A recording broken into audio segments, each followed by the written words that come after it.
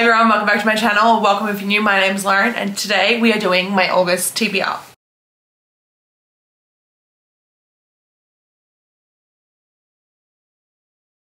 So in the month of August, I read 31 books, which is insane, but I am going to preference that a majority of those books were via audio. So of the 31 books that I read, 27 of them were read via audio, and then I had 3 ebooks and 1 physical book. Even though I read so many books, I only gave out 3 5 stars, but I did give out 19 4 stars, but they just weren't 5-star reads. They were really good. They just weren't 5 stars. And I gave out 3 3 stars, 4 2 stars, and 1 1 star. So interesting reading, but I am going to go through these in the order in which I read them. I had some hits, I had some misses, so I'm gonna start from a start and then go down. Twisted by Emily McIntyre, got 4 stars. Fucking fantastic.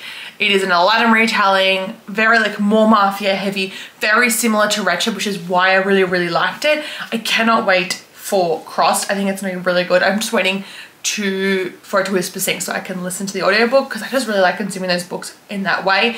I think the narrators are fantastic. They are very good. Emily McIntyre is a fantastic author and she really does a great job of making the characters complex. Even though the MMCs are, you know, morally grey, they are so fascinating to read about and have so much depth to them, even though they're morally grey, which is I think something that falls short for a lot of authors when they write morally grey characters. They just don't live up to scratch. I then read one of my biggest disappointments of the year.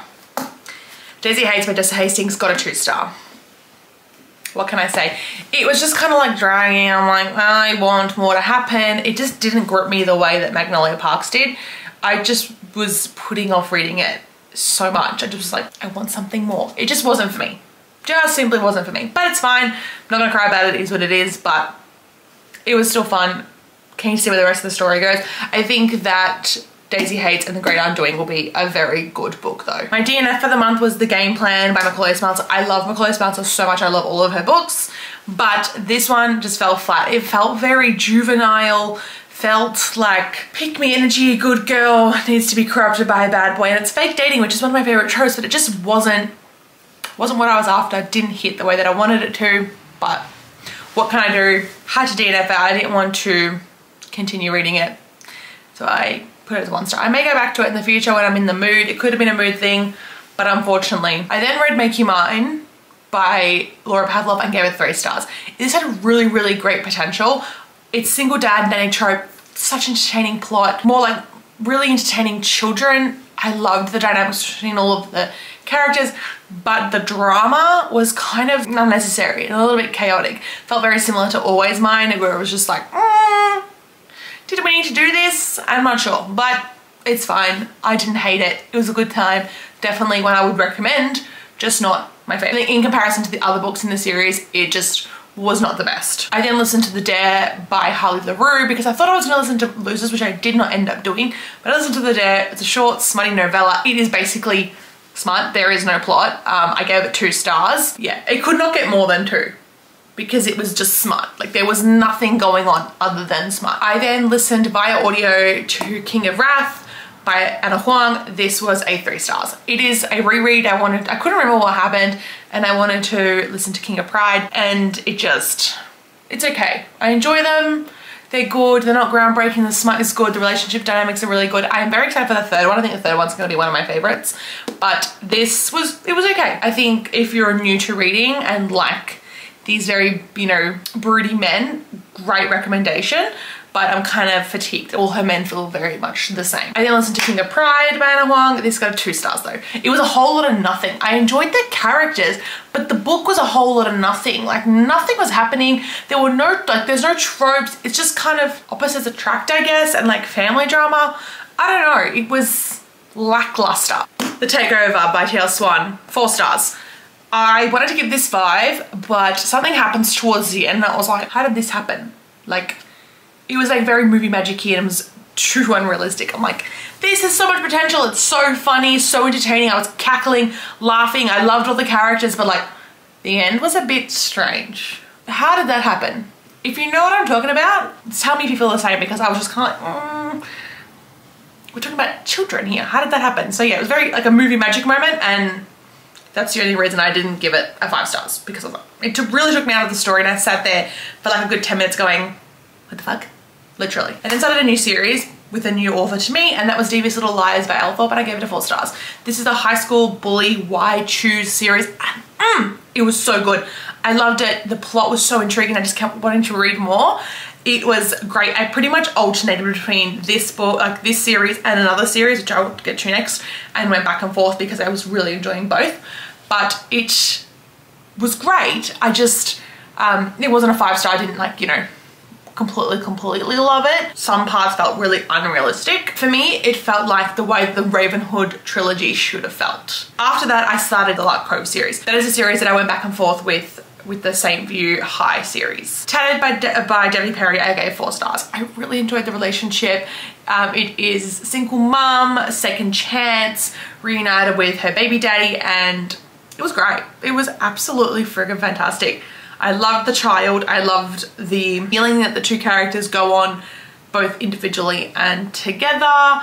The way that the MMC, like, you know, stands up for his baby mama. It was fantastic. I loved the ending. It was beautiful. I cannot wait for the next series though, connected to this. Timid by Debbie Perry, it's the same series.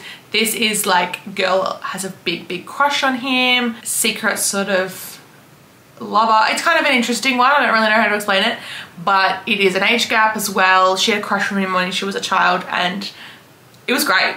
Timid by Debbie Perry got 4 stars. It was honestly so good. Could have been an easy 5 stars, but I just didn't feel like it needed to be 5 stars. It just didn't have that 5-star feeling. I then read the final 2 books in the St. View High series, Dangerous Little Secrets and Twisted Little Truths. I loved the conclusion to this series. I loved all the men in this series. There's often one man in a Why Choose series that I'm kind of like, you do nothing for me. I didn't have that in this. There was no letdown character.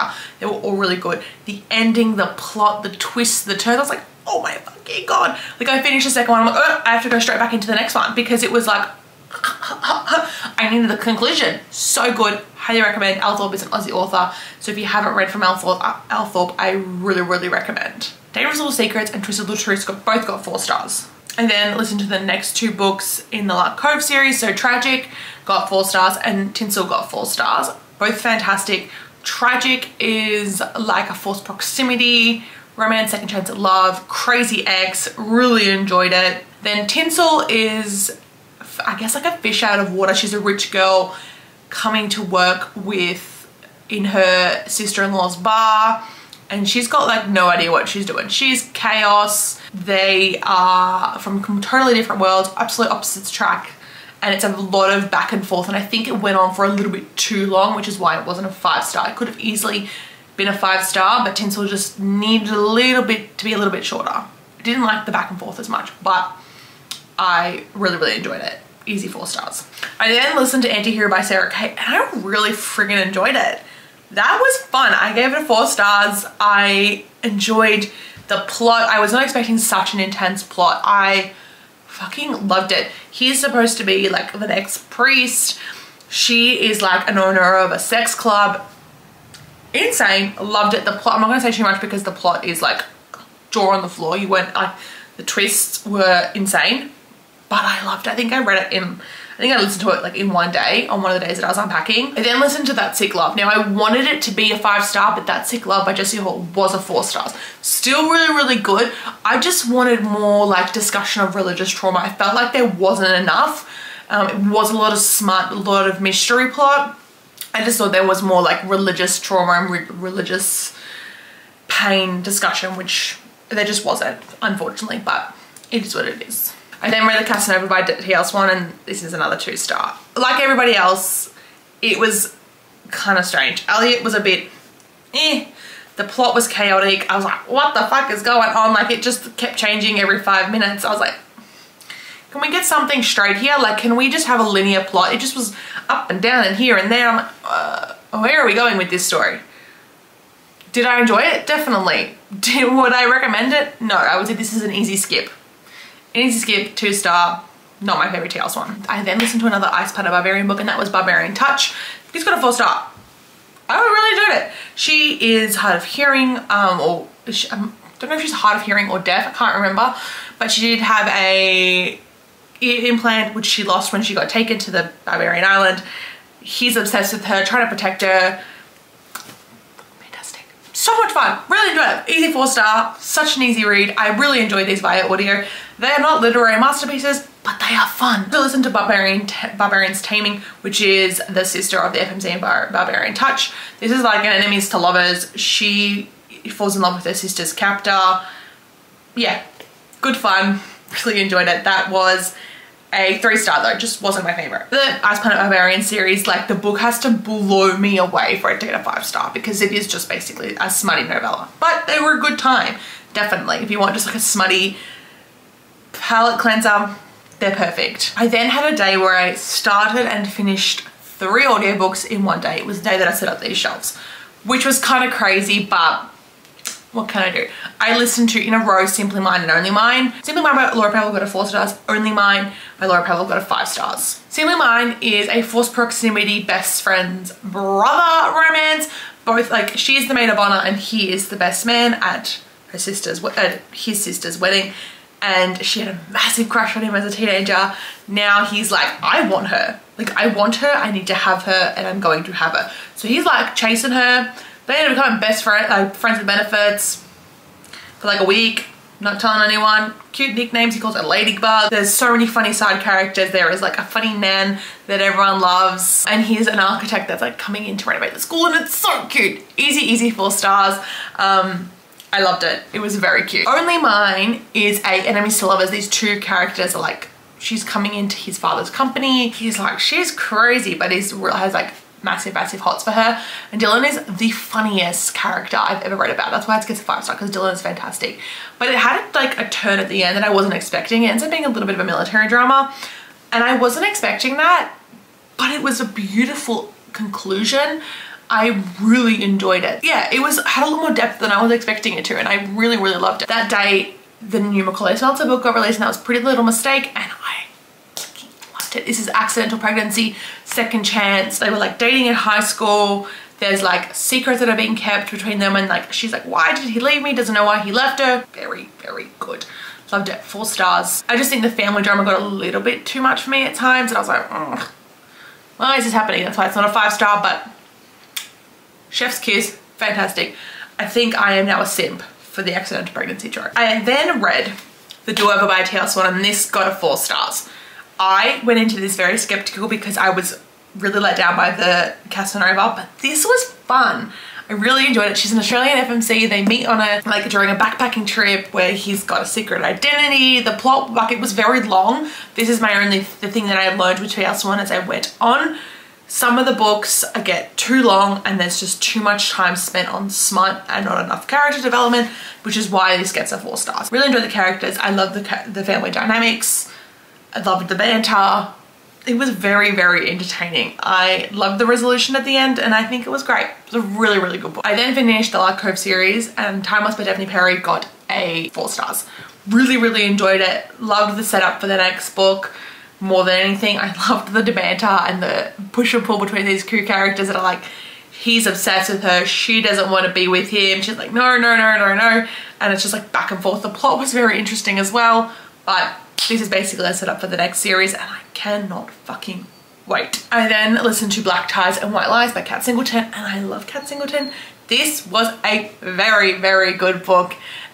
Easy 4-star read. It just didn't have that 5-star feeling. That's the only reason it's a letdown. This is a fake dating, sort of fake fiance situationship. Fucking what? The smut? Fantastic. The plot? Fantastic. Really good book. Highly recommend. I love a good billionaire romance. It was hilarious. Like, he buys a company so that he can have a conversation with her because she keeps avoiding his phone calls. Loved it. I love the way he treats her. She's like headstrong, ambitious, and he just lets her have that and doesn't like talk down to her. She has a lot of healing from her past relationships because she's got a lot of like trauma that she's holding from the relationship with her ex, and beautiful. Loved it. Fantastic. I then read one of my 5 stars, and that was The Sinner by Chantal Tessier. This is a best friends brother romance, really smutty. This is a very long book, but I wasn't bored for a single second. This is like a 600-page book, and I listened to the audiobook within like 2 to 3 days. I loved it. So good. The plot was like quite very, not like constantly changing, but like we get one resolution, then something else happened, then it's like a next part of the plot that's getting developed, and it was great. Freaking great. They're heavy on the smut, but they're very much like 50% smut, 50% plot, and it's done in such a beautiful, perfect way. The dark, mysterious underworld plot is amazing. I was like jaw on the floor in the last like third of this book. Like it was just like blow after blow after blow, and I'm like foaming at the mouth. Fantastic. Chantal Hessia is an author author for me, and I will read literally anything she puts out because they are so good. And then I read an arc by a dear friend of mine, Drea Dene. She's an author friend. So Rain on Wildflowers got a 4 stars. I really enjoyed it. This is why I choose college romance.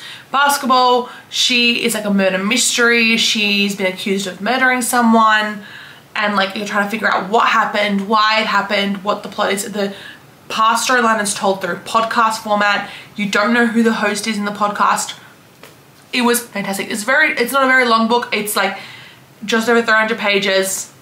Very good. Enjoyed the smut. I enjoyed all of the characters involved as well. All the men were great. I was not bored by a single man, and I loved it. There's always one that kind of is like not wanting to give in, but the other two were like obsessed with her. Loved it. Loved all the like the little nicknames they have for each other. Highly recommend. If you've never read from Drea Dene, please pick up Rain on Wildflowers. If you want a high school wide choose, she also has that series. Mr. Masters by T.R. Swan got a 4 stars. It suffered that thing that the do-over did, where there was just a chunk of time where it was just smut and not much was happening, and I wanted more. It was very good. This is a single dad nanny trope. His wife died, and he's like got this trauma that he's holding from his wife. The kids like got just these issues that they're dealing with, but she really is so supportive of the children. She's an Aussie that's come for to be an au pair. Again, it's an age gap, but it was great. I just loved the way she just was so protective of the kids, looked after the kids so much, but yeah, it just fell short because there's that bit where it's like, there is not much happening, let's move it along, like let's go. The MMC's parents are great. They're so funny, so entertaining throughout this book. So I enjoyed it. I think I was just fatigued by this point because it was just, they're such long books, and there just needs to be a little bit of refining for me personally. I then read from another author friend of mine, and this was Before You by J.L. Skye. This got 4 stars. I love this. This is fake dating, surf romance. She's got trauma, he's got trauma. There is spice, there is plot. I loved the relationship dynamic between these two characters. They were so much fun to read about. This is a surf romance, college surf romance set in Australia, set up near Byron Bay. Please check it out. Like, there is so much depth to these characters. It's always really great mental health rep, and they're so good. Please read this. The first book is Wild Hearts, and I love them. I love Jenna so much. These books are great. I cannot rave about them enough. I then finished the month out with a 5-star read, and that was Fake Empire by C.W. Farnsworth. I had never read from C.W. Farnsworth before. This is an arranged marriage billionaire romance. She's like determined, headstrong, like is focused on a career. The couple are just, I'm obsessed. I don't want to say too much because it'll give it away what happens, but it is so good. Again, it's not a very long book, shorter than 400 pages, really easy listen. I loved Fake Empire, an easy 5-star read. I just didn't want to stop listening, so I had to give it a 5 stars. Those are the 31 books that I read in August. Tell me what you guys read in the month of August down below in the comments. Please like and subscribe. As always, there is so much fun content coming your way, and I'll see you guys in my next video. Bye guys.